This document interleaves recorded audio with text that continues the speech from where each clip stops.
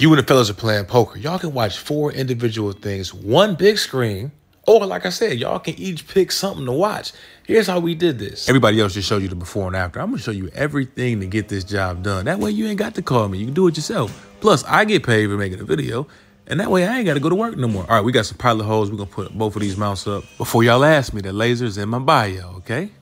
Ah, dang.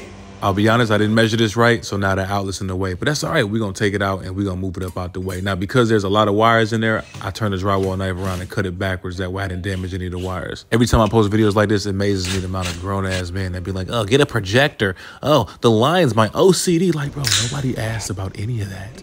Or some of the dudes, they be like, oh, my projector has 4,000 lumens. It's like, brother, save some women for the rest of us. This right here is the upgraded version of the JTech Matrix. It's gonna come with a 5-year warranty. It has a few more features. If y'all need that, definitely let me know.